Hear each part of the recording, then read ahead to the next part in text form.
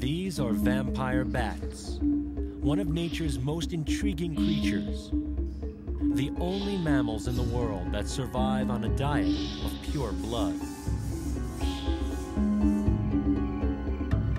The vampire bat attacks with stealth, moving crab-like toward its prey. If the prey moves, the vampire can leap out of harm's way with its powerful legs. Slowly it moves in again, guided by special heat-sensing pits around its nose.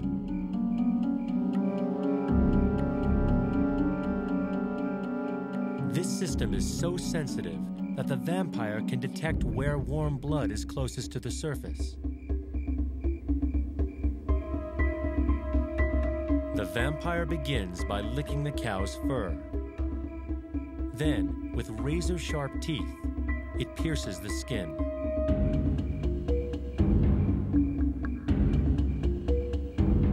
The blood begins to flow. The bat begins to drink. The vampire bat doesn't actually suck blood, but laps it up with its tongue, like a cat drinking milk.